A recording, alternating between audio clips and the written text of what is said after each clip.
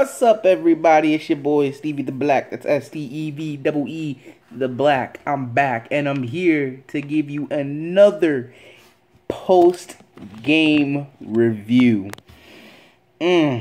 So we pretty much got our butt kicked by the Seattle Seahawks.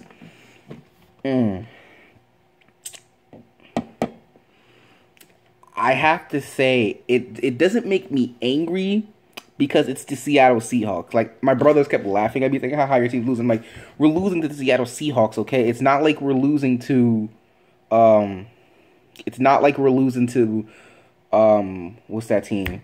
Like, the Jaguars or the San Francisco 49ers or any of the bad teams. We were losing to a good team. I kept trying to explain that to him. And one of my brothers is a Steelers fan, and they beat the Browns. And I'm like, calm down. You beat the Browns, okay? You beat the Browns. Like, calm down. You have Ben Roethlisberger and all those guys out there, and you lose to the Browns, then there's something seriously wrong with the Steelers. But everybody has been. I didn't see much of the game. Like, it was on TV, but I was busy making dinner, so I wasn't really paying attention as much as I would like. But from what I saw, we got dominated. We lost Ryan Matthews, and we lost Sproles, and we lost Big V. We just lost a whole bunch of players in this game. And I hate to say it now, but the season's over. Season is over. I said if there was an opportunity, then we need to take it and seize that opportunity. But right now, the Packers are losing to the Washington Redskins right now, and it's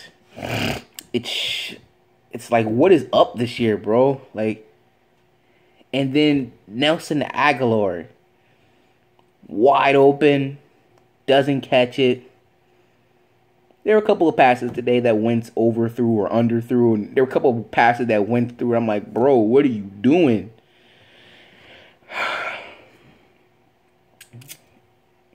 It really boggles my mind, but it just makes me think, what would Wentz look like if he had some real weapons? What would he look like if he had Shady McCoy in the back? What would he look like if he had Deshaun Jackson to throw to? What would he look like? Stop talking to yourself. I'm doing the video. What video? Stop messing up my stuff.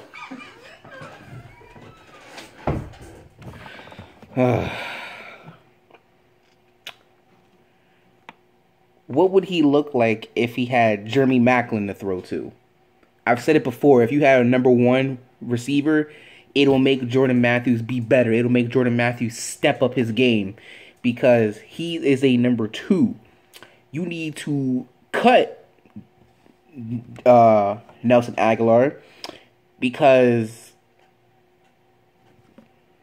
what? Wentz talking about, oh, we can't point fingers, we all are to blame. Yeah, you're all to blame, but he's the majority of the blame, because you need weapons, Wentz. You just can't do it by yourself. And this is exactly why I was saying, I feel bad for Wentz playing in Philadelphia, because he has to deal with this. Look, we got reminded real quick that this is a rebuilding year. And the fact that Wentz is all alone. I mean, you look at a team like, and I hate to bring them up because I don't want to bring them up in my videos that much anymore unless I have to. You look at a team like the Dallas Cowboys and look at the situation that Dak Prescott is in. He's got that offensive line. He's got those weapons. He's got Jason Witten, Dez Bryant, Terrence Williams. And he's got that running game in Ezekiel Elliott. And it's like he is in the perfect situation. That is the perfect situation you can put any quarterback in, especially a rookie quarterback. And a lot of people are debating back and forth, oh, who's the real reason why they're winning? Are they winning because of Zeke, or are they winning because of Dak? I mean, probably most majority of y'all will probably say, "Oh, they're winning because of both of them working together," and that's probably true. I mean, but then again, a running back is a quarterback's best friend because it takes some of the pressure off him to make those big throws, and he doesn't have to make those throws. We as Eagles fans put this up year after year, month after month, season after season, and we come back every single year and we say, "This is our team. We're gonna represent you," and it's just mind-boggling how bad we can be sometimes. I'm not mad that we lost because, like I said, it was to the Seahawks. Would I have liked to win? Yeah. But it was to the Seahawks. Again, it's not like it wasn't to a terrible team. It was the Seahawks. So, again, I have to raise the question. We are still, like, Chip Kelly is still in the air. Like, he messed this team up so bad. He messed it up so bad that oh my, he messed this team up, bro. He really did. What we need to do in this upcoming draft, we need to get some offensive linemen. We need to get a running back. And maybe some defenders. Maybe some defensive players. I don't know. Jalen Mills is still pretty good. So you know what? We keep him and everything like that. But and then in the offseason, we trade and we get weapons for Wentz. We cut DGB, we cut Nelson Aguilar, and we get some real weapons. We get Deshaun Jackson, we get Alshon Jeffrey, we get Tyrone Smith or whatever his name is from the San Francisco 49ers. We get Wentz some weapons. We keep Jordan Matthews because he's okay and he's our best receiver right now, and he's a clear number 2, and he has the potential to be good, a very good number 2. It's just the man needs some help. And like I said, you get that number 1, it's going to force him to step up his game. And you get Wentz a running back, and you would fix that offensive line, and then you've got him making for a success for a winning team. I was watching that game, and I said, if we kept our front 7, and we had Seattle's secondary, we would be the best defense in the league, without a doubt. And there's not much I can say about the game because, like I said, I was making dinner, so there's not much of it I saw. I mean, I would turn my head every chance I could just to get a peek, and so, but yeah, man, like,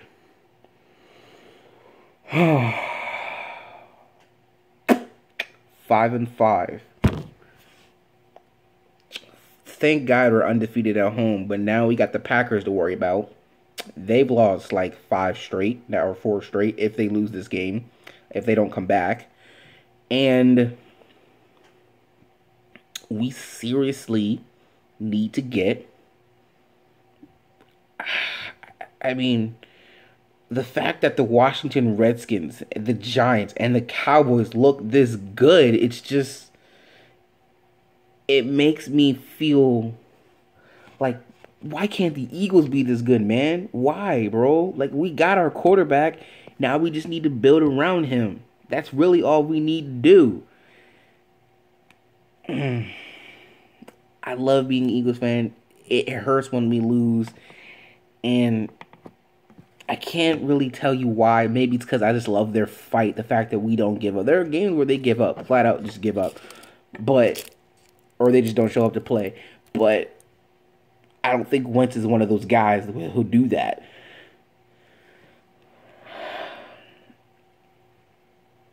I mean, really, if you think about it, the fact that we were saying earlier a couple weeks ago, should we fire Doug Peterson, I think says something about how this year has gone.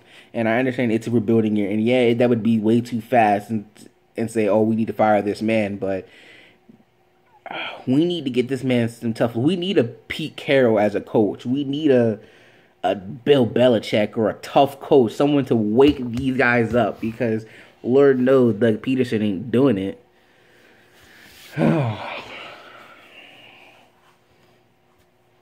That's really all I have to say. I have nothing else. I know this sounds like a ramble. It doesn't really sound like anything.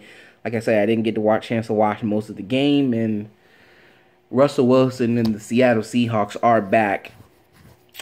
And again, people will say, "Oh no, they just beat the Eagles. You know, they weren't really that good of a team anyway. They haven't beat anybody. They beat the Patriots. They continue to look good. They get good and hot at the right time. And while Dallas may be 9-1, it still will be Seattle versus Dallas in the NFC Championship game. And I think we all know who I'll be rooting for in that game. I'm rooting for the Dallas. No, I'm just playing. Yeah, that's really about it. I mean, nothing else to talk about, nothing else to say. That's really it. I mean, if I come up with something else, obviously I've got tomorrow to do that. To come up with whatever we need to do to help this team win, or my final thoughts on the game and everything, and looking on forward for the rest of the schedule, which really, like I said, there's no point in doing at this point because the season is over. Yeah, we may have a 500 record, and yeah, we may be undefeated at home, but at this point, I don't know if we can beat the Packers next week because we're so depleted. Half our guys got injured in the game. We don't got Sproles, we don't got Matthews, we don't got, I think Connor Barwin got hurt, Big V got hurt. Bro, we are so limited, man. It has to happen to the Eagles. It has to happen to them. It don't happen to nobody else. I mean, yeah, everybody gets injured every single day and every single game. That's what I'm saying, that we're not the only team getting injured. But I'm saying when bad things happen in this division, it happens to the Eagles. Like, they just shut down. Even when in the Super Bowl, McNabb threw like 3 picks and threw the pick that would have won us the game. So still, something like this always has to happen to us, bro. It's funny when you're an Eagles fan, man. It's just you expect these things. You really do. Anyway, that's about the video for today. I don't got nothing else to talk about, but if I do, you'll definitely catch it tomorrow. Please subscribe to the channel, and if you're not down with that, just got 2 words for you. Peace out. Oh, I don't know if I'll do it today or tomorrow, but look out for the Survivor Series review. That's why I just didn't post this video sooner, because I was watching Survivor Series, and bro, that pay-per-view, I'm going to have to give it 6.57 out of 10. Like, there were some matches, matches were good. Matches were real good. Talked to my friend Addy, who's also a WWE fan. He was like, oh, I wasn't interested in any of these matches. I was like, are you serious, bro? And I know they don't look appealing, but the matches were great. I mean, they weren't great, but they were good. And the outcomes were not like what we expected at all. So, yeah, anyway, that's it. Peace out, y'all.